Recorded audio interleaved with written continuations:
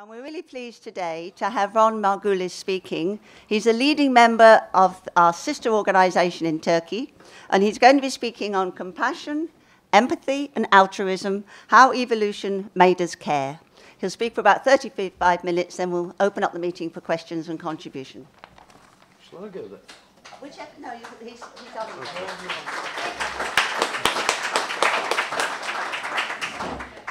Comrades, it's nice to see a full room, which I didn't expect.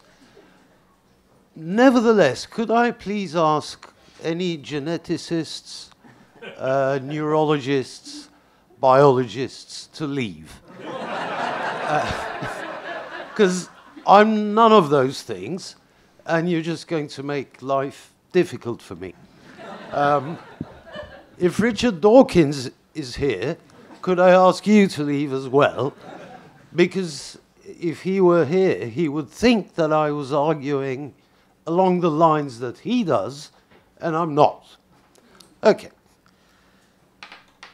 What I'm going to try and do, as the title implies, is to argue that all these good things, like compassion, empathy, altruism, cooperation, helping each other, are not in the way that a room full of Marxists would probably think socially taught, but are actually hardwired, in some way genetic, inherited, and formed by natural selection.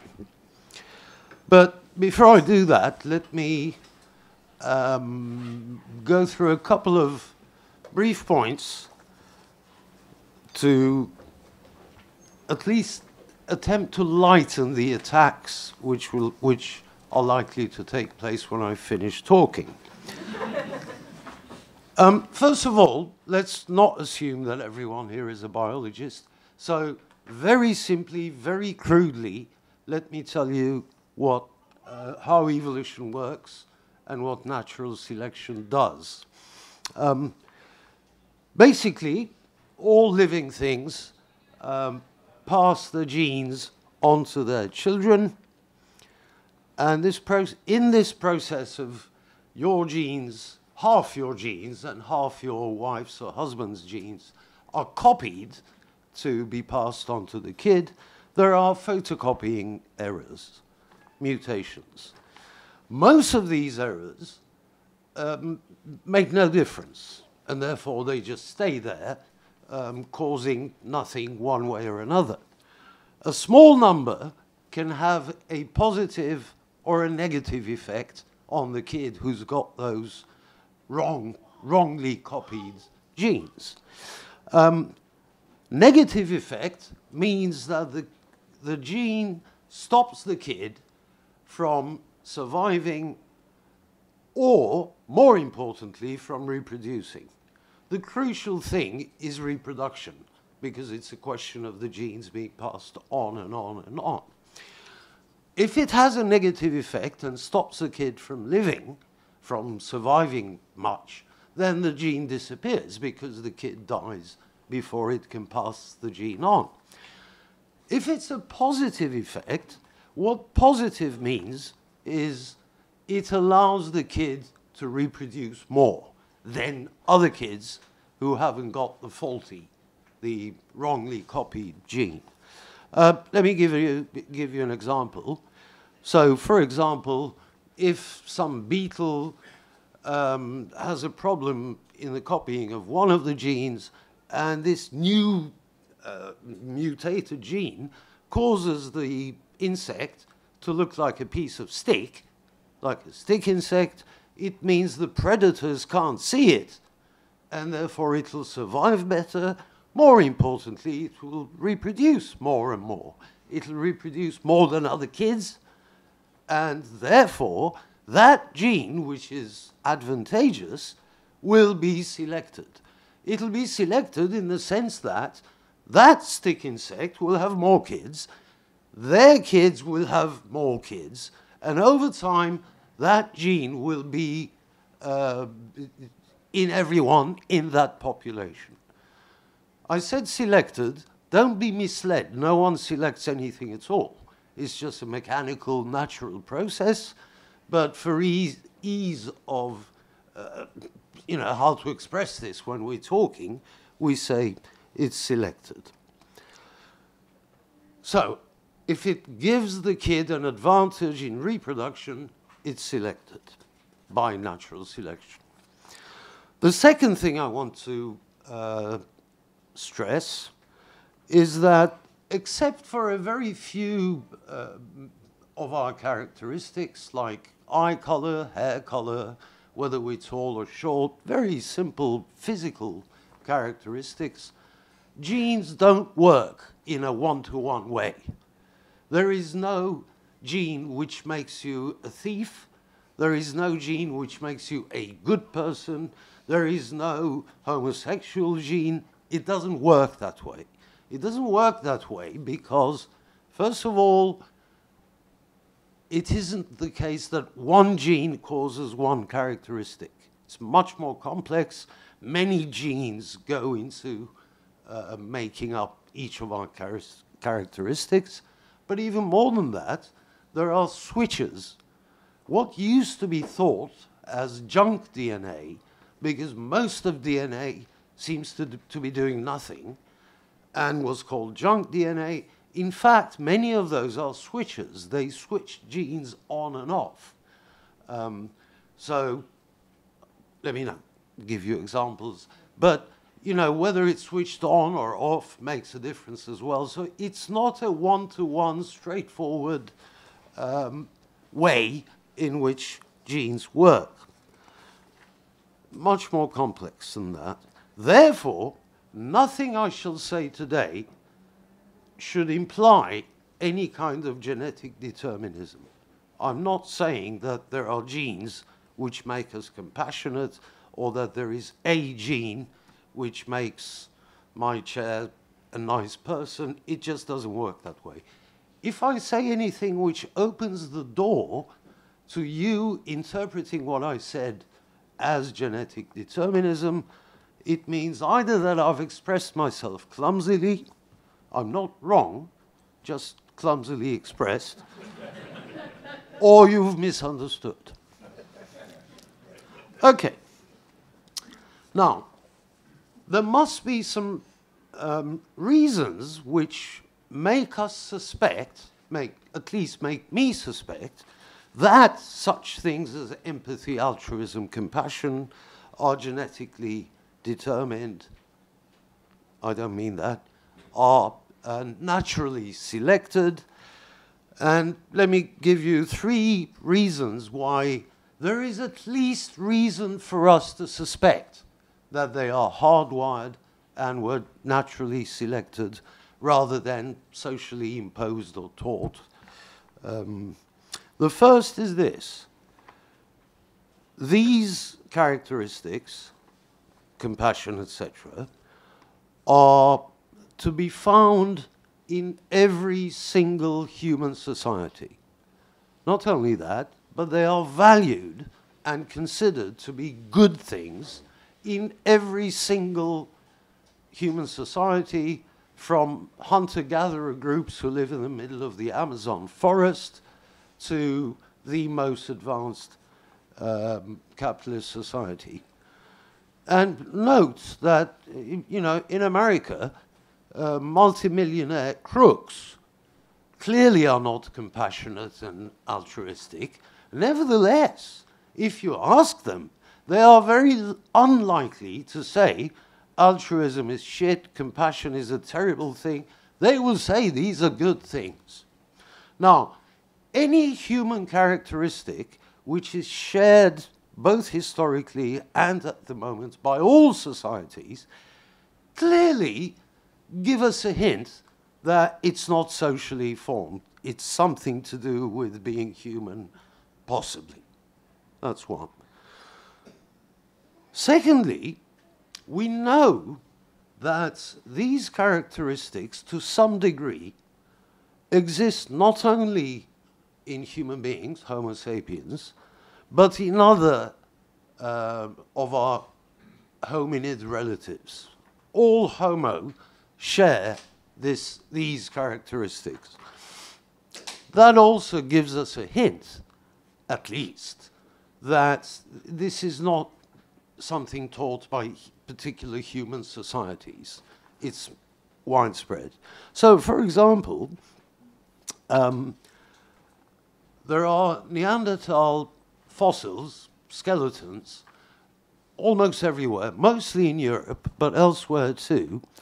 And many, many of those, because of the particular lifestyle Neanderthals had, close quarters hunting, using spears rather than any weapon which can be used from a distance, hunting mammoths with spears, because of their lifestyle, they often suffered serious injury.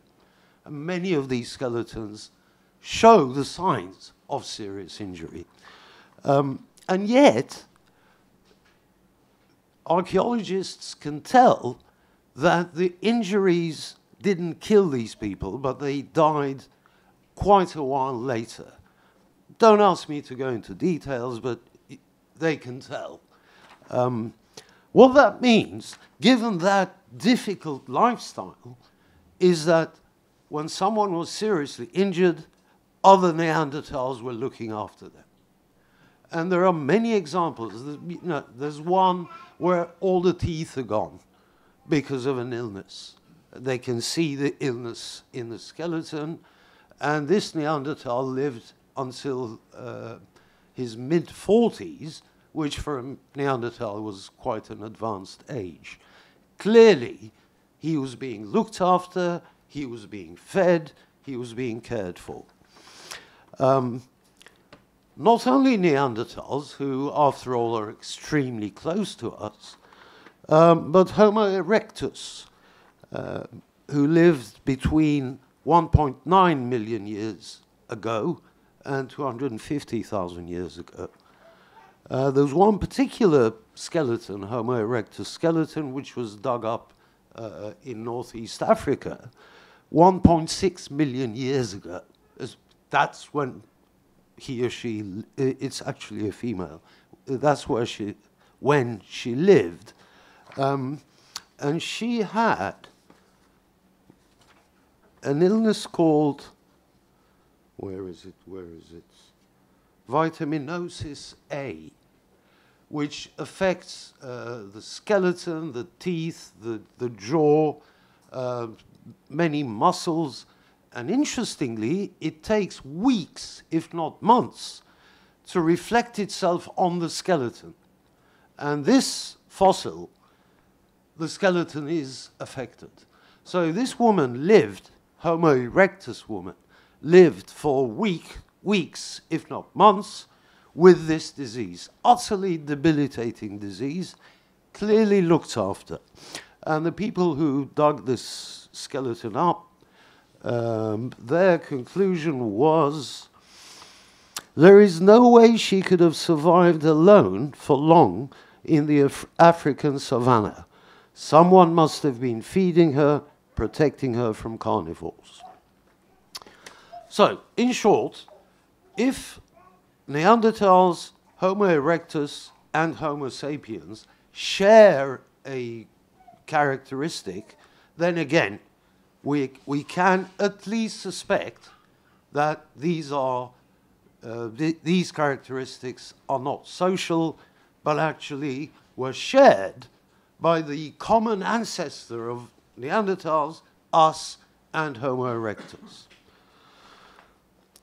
Third reason to make us suspect that there's something more than social here is that it isn't just hominids who have these characteristics. Chimpanzees, obviously, but not just chimpanzees. All primates, to some degree, have both experiments and monitoring them in the wild indicate that they have compassion, they have empathy. There is even an argument that they have theory of minds. I'll come to that in a moment. So, for example, this is chimpanzees in Southeast Asia, in a particular chimpanzee reserve. The place is called Thai. Thai chimpanzees, totally independent of kin relationship, were regularly seen to tend wounded animals for extended periods of time. And it goes on and on. If a chimp is attacked by leopards and survives, the other chimps will stay behind, look after it, lick and clean its wounds. They will, you know, if they're a moving troop of chimps, they will stop and wait until the injured chimp is better. And there are many, many examples of this. As one particular primatologist, Frans de Waal, who's the director of a primate research center in Georgia in America, and he's written several books, countless examples of chimpanzees mainly, but other apes as well, showing signs of empathy, altruism, etc. So that means that it's not just hominids, but it's the last common ancestor of chimps and hominids. We're talking 7 million years ago, who had these characteristics most likely. That, you know, when two species share a characteristic, it is assumed it comes from the last common ancestor. Okay. What I'd like, so there are 3 reasons I've gone through to make us at least want to look at whether compassion, altruism, etc., are naturally selected. So, what I want to do is, before saying why I think they were selected, is to talk about a number of experiments. The first is this, and some of you may have seen this on YouTube. It's hilarious. The experiment done by this Frans de Waal is as follows. There are 2 cages made of transparent glass or something, 2 chimps, and the chimps are taught a very, very simple task. They pick up a pebble and give it to the experimenter. In return, they get a piece of cucumber. Chimps will eat cucumber, but they don't particularly like it. A bit like me. So the first chimp hands over the pebble, gets a piece of cucumber. This happens with both of them several times. And then suddenly, one of them gets the cucumber, the next one gets a grape. They love grapes. The first one waits, and again gets a piece of cucumber. And he's very pissed off, you can tell. But keeps an eye on what the next one the other chimp will get. The other chimp gets a grape again. So the first one gets another piece of cucumber, reaches out and smashes the piece of cucumber onto the woman in the white coat doing the experiment. Clearly, they have a sense of fairness or justice or what's right and what's wrong. It's not on YouTube, but Frans de Waal in his book says that in some cases, the chimp who was getting the grape also protested, although he was in an advantageous position. That's one. Okay, chimps are very close to us, as you all know. What about wolves? I read this on the BBC website about 2 weeks ago. Similar experiment with wild wolves, not dogs. This has been known about dogs all along. This is wolves.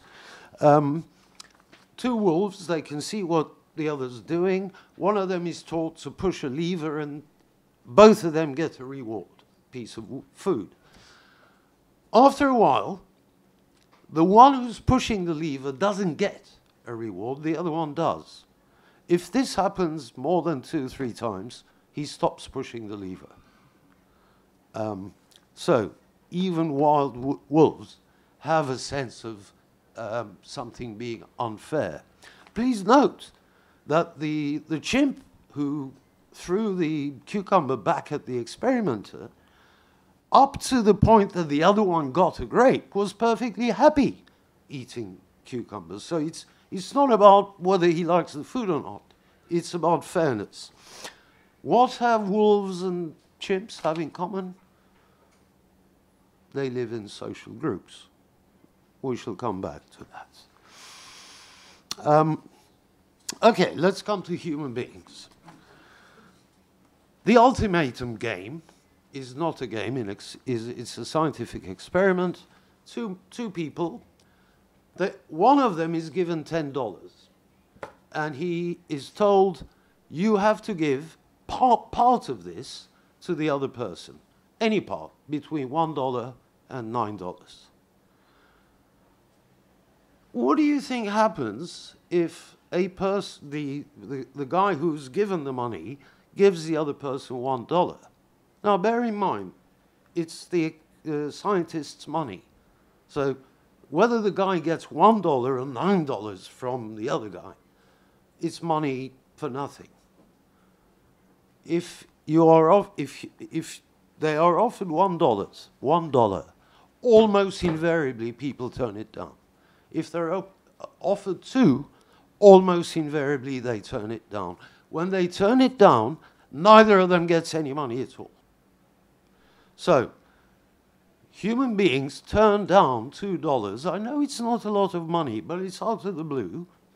It's a net gain. They turn it down in order to ensure that the other guy doesn't get $9. They're punishing the guy who's being unjust and unfair. This experiment has been done again and again, and invariably you get this result.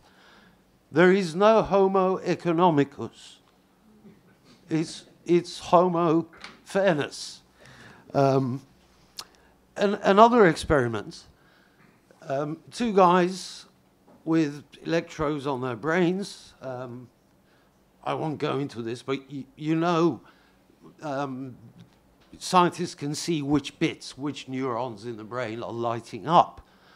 So there is a reward system in the brain, and there is a pain system in the brain, various sets of neurons. The game is this, the experiment is this. The 2 are taking part in a lottery, and what happens is that in the first pull of whatever it is they're pulling out of a hat, one of the guys gets $50.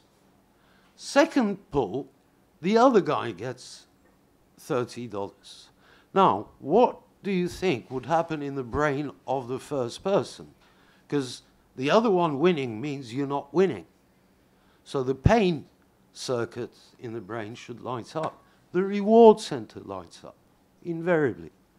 People are pleased, having won $50, that in the second time round the other guy wins, because some sort of fairness, some sort of balance has been established. Again, this experiment has been repeated countless times, and it's always the same.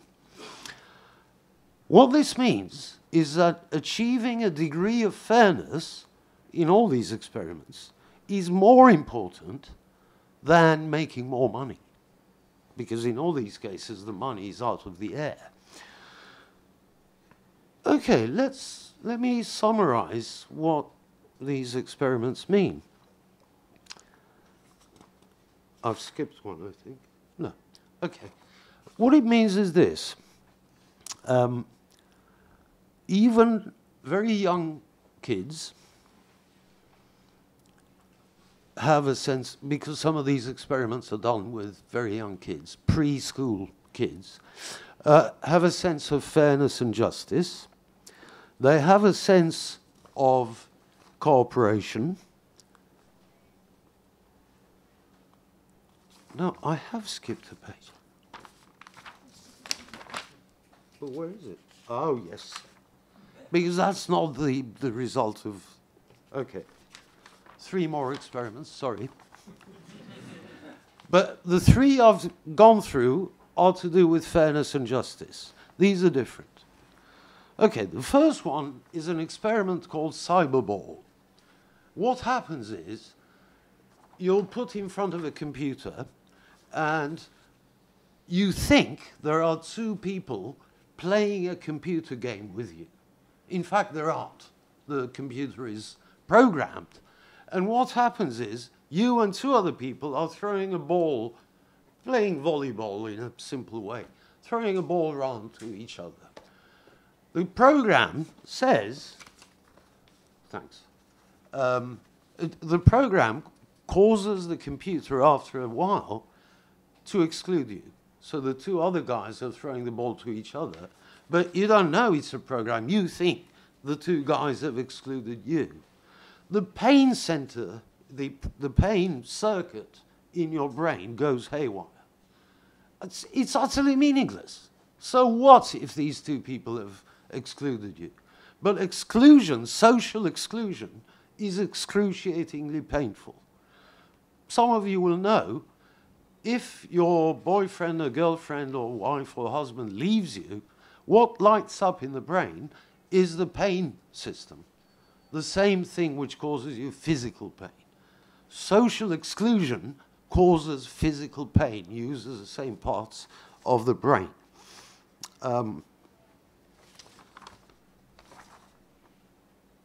Secondly, an experiment, tiny kids, 1 to 2 years of age, are put in a position where they can either steal or share with other kids their own age. The percentage of kids who steal is much higher if there's no one watching. You put another kid in the corner of the room, and the rate of stealing goes right down at the age of 2. At the age of 2, kids are aware that they mustn't be seen to be doing something other than sharing. They don't want to be excluded. I've completely fucked my notes up. Okay, so I now come to the conclusions. Now it makes sense.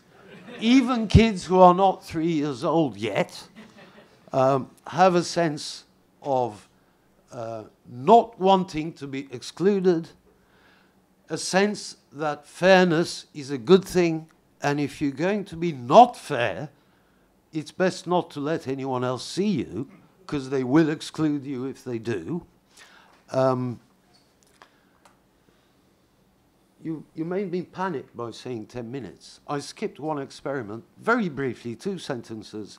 There's a ladder, simple ladder because tiny kids, with 2 rewards, and 2 kids are asked to go up together to get their rewards. The condition is that they both have to reach the top for them to get the reward. Except, unexpectedly, one of them is given the reward when he's halfway up. The kid who gets the reward continues all the way up to make sure that the other kid gets the reward. Again, you know, incontrovertible, repeated many times. So, there's cooperation, and kids under 3 understand that there are joint targets, joint aims. They understand what the other kid wants and will go out of the way to ensure that the other kid does get it. I will now add 3 bits of information very quickly, and then I'll come to the conclusion. The first is this: human beings are the only animal, we are the only animals who blush. Now, why the hell do we blush? What's the evolutionary advantage of blushing? No one else does it. What it does, blushing is a way of saying I'm sorry. It's a way of saying I've done something wrong, but I know it's wrong. Shame. Why do we have a sense of shame? Why do we have a sense of guilt? Again, these are the reason these things were selected evolutionarily is that a sense of shame stops you from doing things which will cause the rest of your group to exclude you. It's what possibly causes the 2-year-old kid to share rather than steal. That's one. Secondly, theory of mind. Theory of mind, it's a terrible name for what it actually is the following. It is a faculty of the brain which allows me to know what she's thinking. Allows me to understand that you have a separate brain from mine, and it can have separate thoughts, separate views, and she's now thinking he's not going to finish in 10 minutes. I know this, therefore I begin to hurry up. And there are 4 levels of this. I know that if she gets pissed off with me, she'll tell our common friend. Our common friend will think, etc., etc. That's theory of mind. We have it. It is strongly likely that other apes have it, although that's still debated. 5, 6. Thirdly, mirror neurons. Okay, I know you're going to say 5 minutes. Mirror neurons were discovered only about 25 years ago, so it's very new scientifically speaking.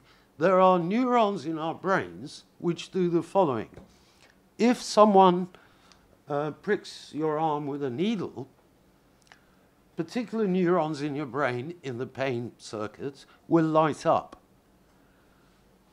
If someone pricks my arm with a pin, your mirror neurons will light up, although you've not been touched.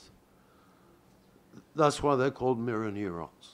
And they're probably the biological, physiological basis of empathy.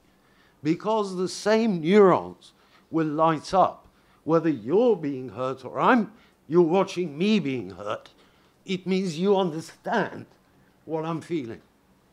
So, 3 little pieces of information, and now, because I empathize with you, let me try to finish. So, there are reasons for us to suspect that empathy, altruism, etc. are naturally selected. There are endless numbers of experiments which show that many of these characteristics and feelings begin to exhibit themselves in the human brain and even chimpanzee brains before we've been through the formal education system or have been properly socialized. So, I now need to do a final thing. I have to show you if these things are hardwired and naturally selected, we need to be able to show what the advantage of these things is.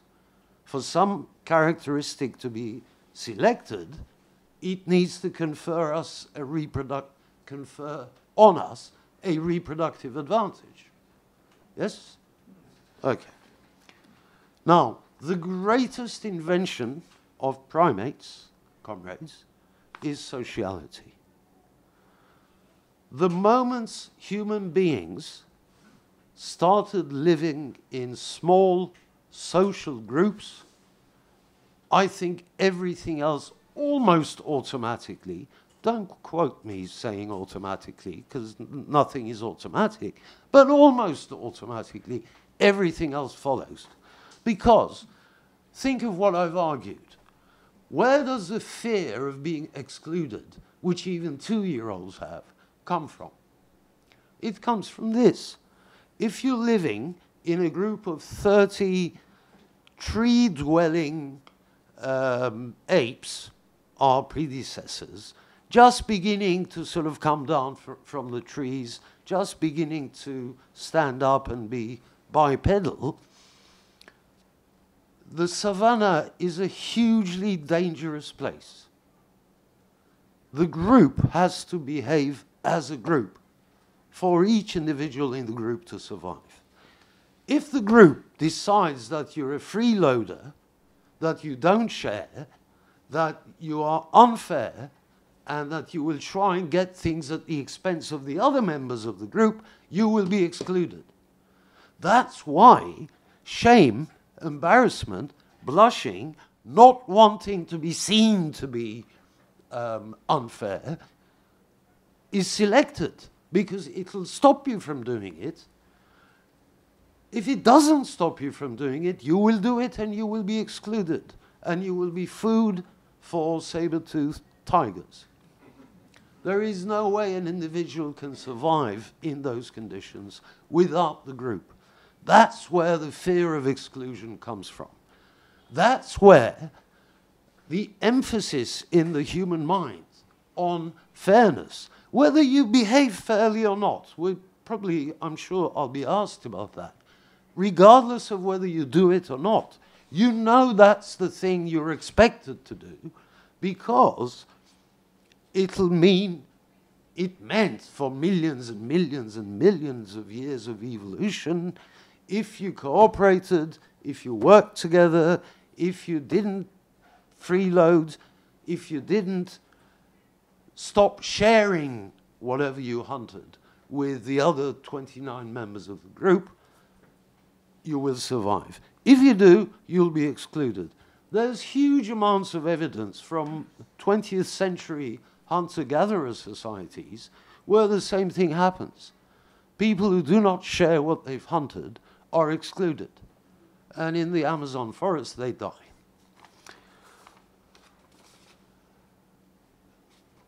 Again, the experiment where people will refuse $1 in order to punish the person who's going to get $9 is a similar thing. The need to punish freeloaders, the need to punish unfair people who behave unfairly, again, is all part of living together socially. The moment the first, it's sort of very early Homo sapiens began to live together, all these other characteristics follow from it. Therefore, next time we come across anyone who says human beings are selfish, there can be no socialism, we should be very empathetic and go and help them.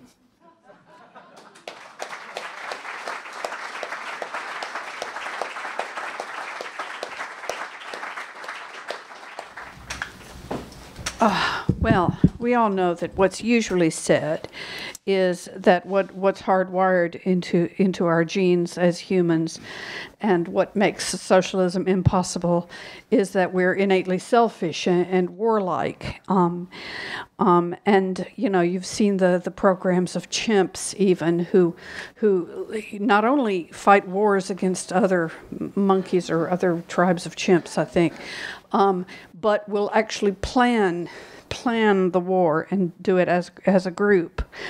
As far as humans are concerned, we can see in the evidence of mythology, and you have to bear in mind that mythology can be dating from, you know, a myth can have evolved over many, many hundreds or maybe even thousands of years.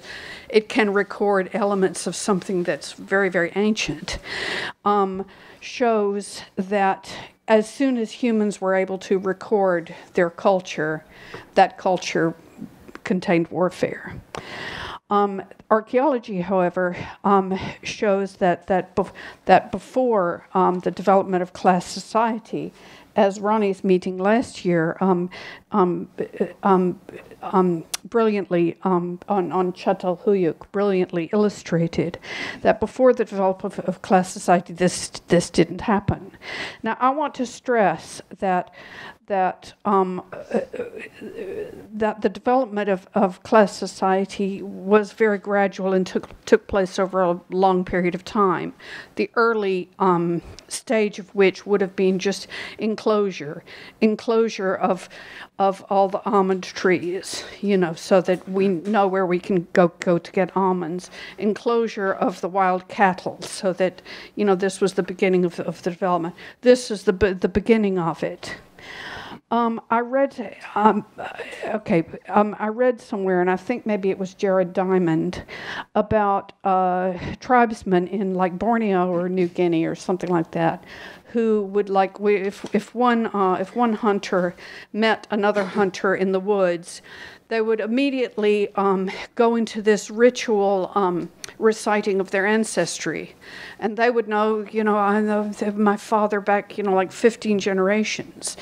And the reason for this was because there was this strong impetus to establish some kind of kinship. If you must be my cousin because your great-grandfather was the brother of my, great-grandfather. So, there was this strong impetus to establish some kind of kinship, because if there wasn't this kinship, then they would fight. So I think that even within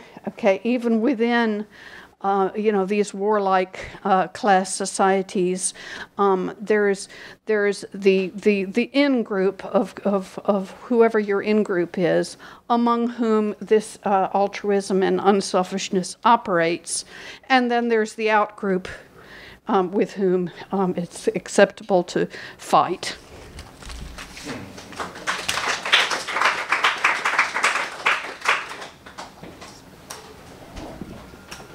Yes, thanks very much, Ronnie. Once again, a really interesting meeting. I always come to his esoteric meetings every Marxism. I can strongly recommend that pattern of Marxism watching.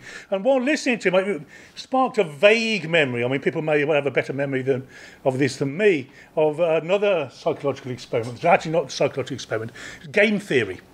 I think game theory is done by mathematicians. And mathematicians study, what should happen with strategies in particular situations. And these brilliant mathematicians prove conclusively, in a situation where you can either selfish or share or so on, that being selfish was the best strategy to actually achieve anything. Then they put it out and they tried it with groups of people.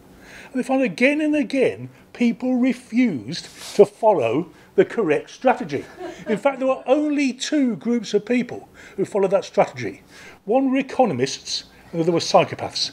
I think that says a lot about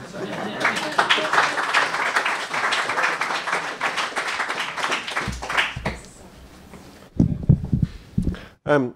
I agree entirely with Ron's conclusions. I don't need convincing that is in the nature of our humanity. And if I did need convincing of that, then I just needed to see what people did in West London after the catastrophic fire at Grenfell Towers. But this is going to be a curious contribution, because I'm going to be devil's advocate as well. You talked about the fossil record. The fossil record may have shown that some people who were least able got cared for by their brothers and sisters, but it also shows, doesn't it, that people inflicted horrendous injuries on each other. Second bit of devil's advocacy, after the atrocities of the Nazis fully came to light, a whole social psychological industry developed in order to explain how could people behave like the prison camp guards, etc. We had psychological theories like T.W. Adorno, who said there's such a thing as an authoritarian personality. But I'm going to talk in particular about some American experimentation led by somebody called Milgram, which you may know about, but come back to me on it. And what Milgram showed was that it's perfectly possible to dupe experimental subjects into inflicting gross pain in so-called learning experiments, not only gross pain on fellow human beings, but lethal pain. They were American. That's not a sufficient answer, comrade. You come back to me on that one.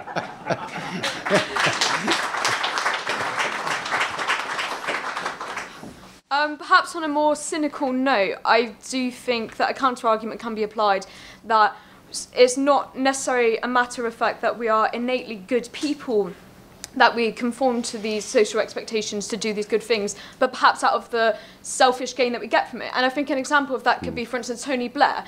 For instance, when Princess Diana when Princess Diana died, he made a big show of being very sad and these fake choking. Well, I say fake choking, that's presumptuous, but choking during a speech and very dramatic and flaunting this idea of being a sympathetic character because he personally gains from that.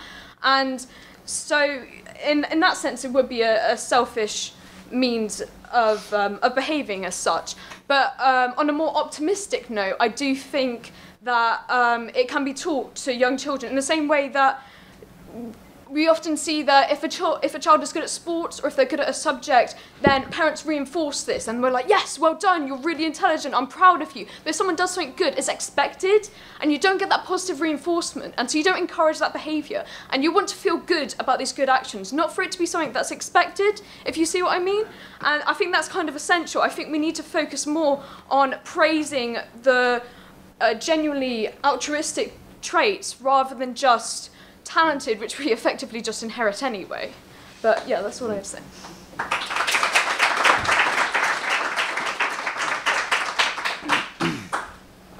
Yeah, I just wanted to come back on the question of where a lot of this evidence comes from, because I think the aspects of it are very much worth emphasising.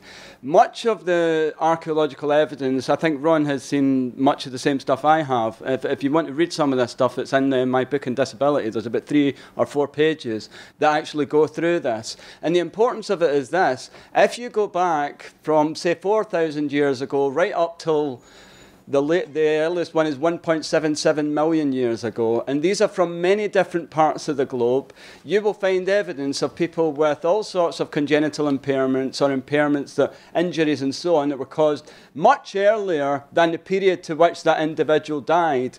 The fact that we can use DNA to actually analyse these skeletal remains. This is why we're able to make these very clear judgments now, that we know that people, for example, who were paralysed from the waist down, people, for example, with severe spinal deformities, people, for example, that couldn't really walk for any distance, then clearly these people must have been looked after by other people. Now, the thing about all these societies is that when you look at where they were in the world and what kind of societies existed at that point in time in that part of the world, there's one thing they all had in common. They were all pre-class societies. That is to say, there were societies that were not divided by class, but a society in which there was not a division between the idea of self-interest and interest on behalf of the community. That is to say that people's notion of what it was to be human was very likely shaped by that society in a kind of unfractured manner, if you want to put it that way. That is to say that the identity of oneself and the interests of oneself were essentially the same as the interests of the community. Now, much of that is hypothetical. And the truth of the matter is that we lived in primitive communist societies or hunter-gatherer societies for 95% of human history. The problem is that 95% of human history, there's very little records about that. And therefore, the kind of evidence that we have to draw on, we have to use the evidence that's very clear and, if you like, has an objective scientific value. And that's why I think that this evidence is very, very exciting, because it gets back to the question about, it's not about going back to the past and saying, wasn't everything wonderful and so on, when life was really tough and hard and awful and you were likely to die very young and being prey to the elements and all the rest of it. But the point is that actually it gets to the question of what Marx wrote about, which is about Really, our project is about the science of becoming. Humanity, our project is the science of human liberation, and what that's about is about realising the potentiality of human beings, which goes back to the essence of primitive communism, if you like, equipped with all the technological, scientific, educational, and all the rest of the other advances that have happened over that intervening period, and actually transforming our notion of what kind of capabilities humanity actually has beyond anything far beyond anything that we've ever been able to experience before.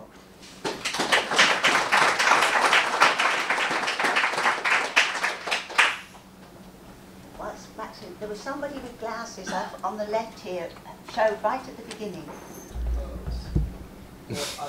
Anyway, up you go, Maxine. Okay, I'm very dubious about what you've argued, to be honest. I have to say that I think that in a Marxist terms, the essence of human being is their ability to labour and their ability to act on their world. And that to act on your world is better to done with other people. If you look at the origins of human societies as they developed, people needed to work collectively with other people if they were to transform their environment. And you know, I agree very much. If you look back at primitive communist societies, if you look back at all the evidence, it's true that people were altruistic, caring, sharing, that they were very collective, but I don't believe that that means that they're hardwired to do that. I think that lots of it is about what was advantageous to them to do that, and it's about socialisation and the way in which you socialise your children. You see, I don't believe it's the case that most children just say we should share. Quite often children say mine, mine, mine, until you tell them, no, it's not yours, you've got to share it, because that's what we teach our children to do. So I really reject, I don't believe in genetic determinism. I think it's wrong. I think it's wrong to say that people are naturally warlike, and I think it's wrong to say that they're naturally caring and sharing. I think it's about how, and I think when you talked about, somebody talked about Grenfell, I think that's about basic solidarity, that when people stand together, they have got much more to gain when they stand together. So I don't believe that this is hardwired, really, because hardwired really implies that there's something genetic in us that means that we're hardwired. So I think that that's wrong. That doesn't mean that I don't think that the potential for human beings to transform their world doesn't lie in people collectively acting together. And I liked your meeting last year. I thought it was very good, but I don't agree with this. This is my first ever time talking, so bear with me. I think there's always been a problem between the argument of social influence or genetics. Has been a problem because there is a genetic correlation, but it's always been assumed that there's a causation and that genetics change the way that you behave, whereas there's an area of biology called epigenetics, which studies the way that genes are methylated, so you have loads of genes, not all of them actually show as active genes, and the methylation makes them active, and this has been shown recently to be like the methylation process is created by social influence. So they've done tests on rats where they're fostered by different mothers, like twin rats that are fostered by different mothers, one more caring than the other, and then tested their genetics again, and the one more caring has different genes methylated to those from the less caring mother. They've done similar tests in chimpanzees, where they've tested baby chimpanzees, and they're actually aware of their social class from the second they're born, in the sense that their body will be, like their metabolic rate will be different because they'll be less likely to have more food, so they'll binge and then they'll hold on to the fat more. So it's just interesting to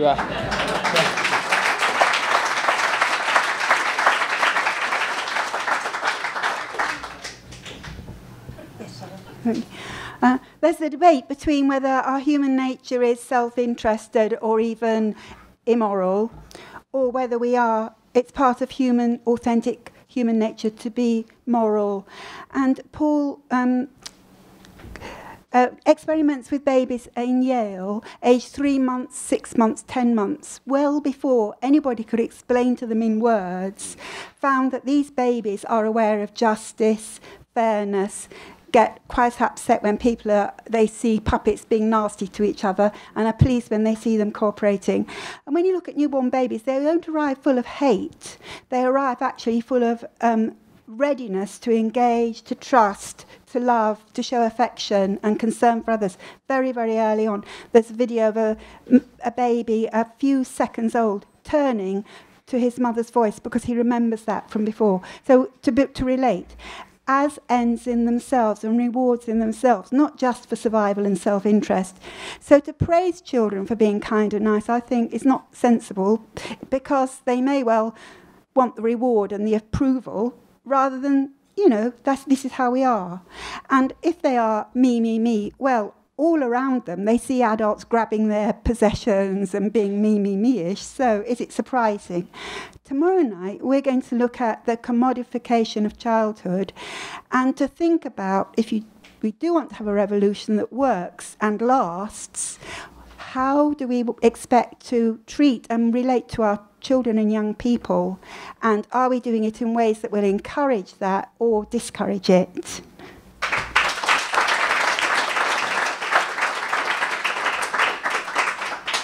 Richard SWP Hackney. Ronnie's talk reminded me very much of the work of the epidemiologists Wilkinson and Pickett and their book, The Spirit Level. The Spirit Level being, if you like, an analogy for an unfair society.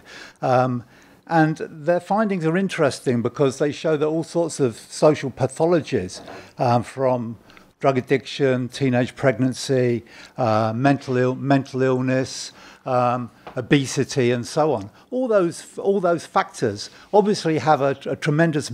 You go to a society where you've got a gross inequality, and those are countries obviously more like the USA and the Anglo-Saxon neoliberal economies, and all those social pathologies are far more extreme. You go to a more sort of inclusive sort of society. I've got somebody staying with me from Denmark at the moment. Welfare state, and the things that they obviously notice is that those social pathologies that we see, on the streets of London today in terms of homelessness and so on, are markedly not absent. But the thing about the book is that it's not just the oppressed, it's not just the people at the bottom of the social pile that suffer in that way. It's also the elites at the top. And it's weird, isn't it? You look at the TV footage of the elites at Hamburg, the water cannons, facing the demonstrators. They hang on to their privileges. They hang on to an unfair society. But they are just as much victims, if you like, from mental health problems and so on, or very much victims of the society that they have created. So I think that not only do we have to overthrow this type of society to liberate ourselves, but we also need to, in the process, we'll be liberating our oppressors.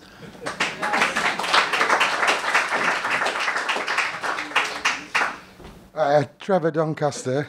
The first part of this is largely rhetorical because I'm not an expert. Having said that, it would seem to me that it's a cliche, but it's in our evolutionary interest to be empathetic and whatever, in terms of if we were naturally warlike, it seems to me it would lead to a road of our extinction. I'm largely in agreement with Maxine in terms of, it seems to me problematic to abstract the two issues as though were separate issues. And I think the guy who talked about epigenetics, which is still a very sort of young science, I think that's onto something. Even the brain stuff, it's been discovered certainly in people with things like Alzheimer's and whatever, that different parts of the brain will pick up different roles for periods. So I think I do agree that from the Marxist line, the species being is us working on the world, and then that in turn impacts upon our physiology. And the reason I'm kind of erring, I do err to that side, is because of the issue of modernity. The comrade who talked about the Holocaust the comrade who talked about the Milgram experiments. These were not, as a great sociologist Zygmunt Bauman said, they were not sufficient, but modernity was necessary. The people in the Milgram experiments were put in a position where they were separated. You know, there are very, very specific conditions which heightened a competitive element, and it's the same in the Holocaust. And that's this argument here doesn't fully explain how we now live in a society in which a small number of people own most of the resources and they have the capacity actually to destroy the world. And it's for that reason, and for the lessons of the Holocaust, that we can't be complacent about our social role in society under capitalism and the need to smash it and to bring the resources and the wealth of the world to meet the needs of the many. Thank you.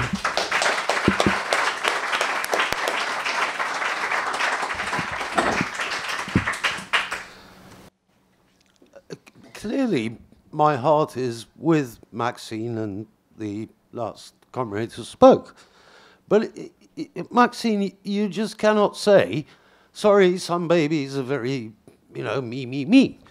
Because, I mean, I've gone through just a handful of experiments, but the comrade who you sent back and then came back, who spoke about the Yale University experiments, countless experiments clearly show that babies who have been through no, I mean, even pre-language babies show all sorts of indications, indubitable indications, that they are born, human beings are born with hardwired characteristics, including language, by the way, including the ability to learn language, not just by listening to it. And, you know, we can't just say, none of, you know, it's all wrong. So, but I don't see that what I've argued goes in any way against what you were saying. Of course, the reason groups of 30 hunter-gatherers lived together and cooperated is precisely it's human labor changing the environment, making tools, then making settlements, cabins to live in, then settling down, then agriculture. But through all that process, there is also a genetic process going on.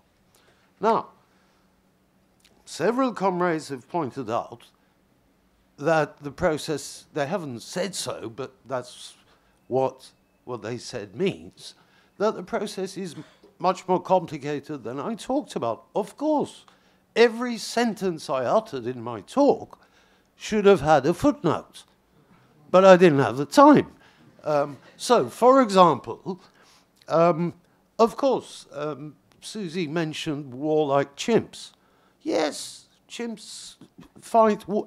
Actually, I don't think chimps fight wars, but it doesn't matter. Let's not go into the detail. They do go hunting for other monkeys, and they do plan it, as Susie said. I needn't tell you that human beings fight wars and can be horrible, etc. Because, as I'm trying to say, it is not I'm not arguing that compassion, cooperation, altruism, empathy are hardwired. That's who we are, and we cannot do any harm to any other human being. No, genes don't work like that, which is why I particularly liked the contribution of the comrade who said he was speaking for the first time. Absolutely. First of all, genes change, social life then acts upon our genes. This, as the comrade said, is very new discovery, may not be the right, but we're only now beginning to get to know that. But secondly, it is not the case that psychopaths are born with a gene which makes them psychopathic. You can have twins, one of whom will end up being a psychopath, the other being a lovely person. They're separated at an early age. One is brought up by a family which is caring, sharing, shows them all the love and support. The other is brought up in a family. This is not an experiment. It just happens. The other one is brought up in the parents are alcoholics and one of the parents, whatever, horrible circumstances. One will be a psychopath. One will be a lovely person, although they share their genes. So it is not the case that genes make us who we are. It's genes in interaction with the environment. It's crucial to realize that. So obviously you make someone, someone is born in a violent, crooked capitalist society, as we all are, and our genes are often probably sitting there thinking, what the hell am I going to do now with this person? Because the environments will be telling us to do something else all the time. Some of the genes will change over the process. It's much more complicated. But it doesn't mean that over millions of years, the human brain has been shaped to suffer pain when it is being unfair. That's what I mean by hardwired. Now, there have been many attempts to explain this. Again, a comrade mentioned kinship. To explain this, to explain people being nice to each other in terms of kinship. I won't go into this. I can see rustling of paper there. But, you know, so the idea is, and I think some comrade did say it, that we will help people who we are related to, but will not, was it you, Susie, with people who are outside the group. But even that isn't quite true. I mean, we all know of cases of complete strangers jumping into rivers to save someone, succeeding in saving them, and drowning themselves. That is the exact definition of altruism. It happens. I think it is beyond kinship. I'm not discarding kinship theories because I'm thinking very early hunter-gatherer groups were probably largely related within the group, but also not completely related because generally women join other groups when they get married. So that's an argument which really goes beyond our scope in this meeting.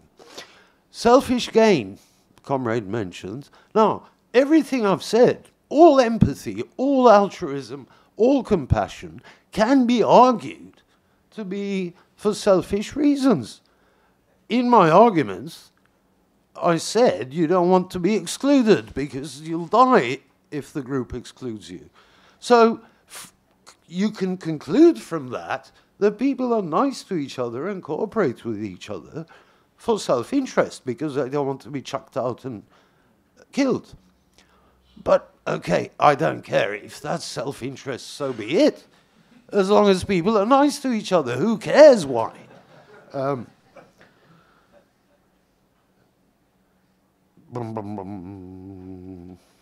think that's it. Thank you. Oh, can I, comrades, I have a brief reading list of something like 10 books which I've used in this talk. And I thought it would be a small meeting, so I made 15 copies. But maybe you can be altruistic and share with each other. There's a photocopying machine on the ground floor. You're welcome to take one of these.